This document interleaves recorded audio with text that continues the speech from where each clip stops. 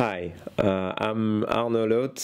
I work as an agile consultant and a trainer for a company called Zühlke Engineering. I've been spreading the word about SAFe for the last 4 years in Switzerland.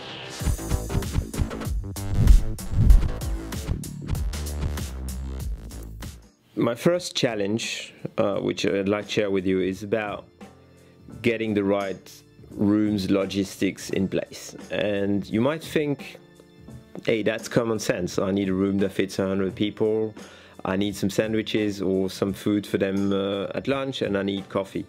But you will find out that common sense is probably not so common in business. It's a key success factor to PA planning, is to make sure people actually eat together, talk together, have some time to socialize outside just the work. And like for everything else, make no assumptions or verify any assumptions that you have to make sure it happens early enough and you're prepared. Okay, so your second challenge you will be faced is around content. And I'll have two challenges about content. The first one is getting your briefings at the beginning of the PI planning ready and to the point. You need to find the right people. That is quite often easy, but then you need to get those people to talk about the right thing and to be engaging. The whole point is to transmit some information that people might not know or might not hear always about the business. So make sure they focus about the business. I had business owners or executives talk about Little's Law. That's not what you want. You want them to talk about the business. You want them to engage their audience, to really motivate them to actually go and do the work. What you want too is you want your briefings to be aligned. So you want everybody to have a red line across those briefings, and you don't want people, the architect, saying something that contradicts what the product manager said.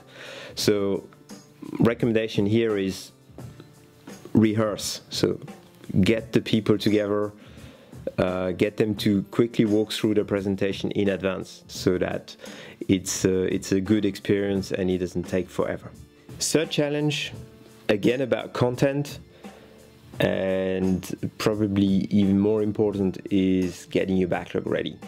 In the first PI plannings, you will be hit with people who are coming from a project world, so they think in work breakdown structures, which they'll happily turn into features, and that's not the point.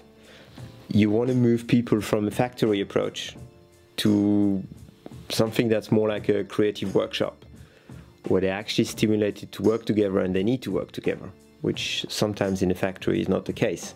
You just get a number of screws to put into a car, and you put the screws in and you go home, and that's not where we want to have people in the end.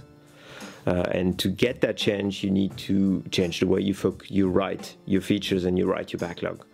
And that is a learning process for your product managers, for your product owners, which you want to start as early as possible.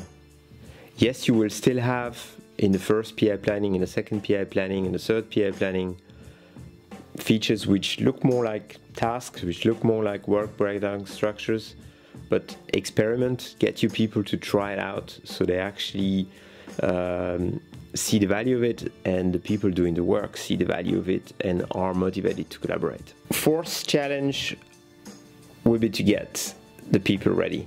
Yeah. The category that you really need to spend the most focus on and to really make sure you have them well prepared are your Scrum Masters, because they will be the people that make the success of your PI planning. They'll be working directly with the teams, making sure that they hold the time box, that they work on the right thing, the right level at the right time. So getting these people trained and briefed again, and briefed again in the morning of the PI planning is essential. Here again, don't assume they know everything because they've been doing Scrum for years. Verify, check with them, check that they understood, check that they know what's expected from them during the 2 days, The last challenge I want to share in this one is about setting the business value. It's a key aspect of decentralized decision making, which will help the teams during the PI, during the execution. It's a hard one. It's an advanced thing. You need to set the expectation right. You need to train your product manager, train your architect, train your business stakeholders, which probably won't have time for that. So you will have to do some freestyle improvisation during the PI planning.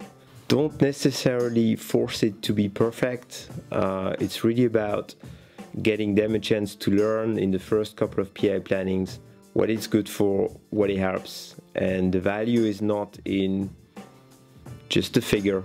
The value is in the discussion that you trigger, and that discussion will happen in any case. So experiment with it.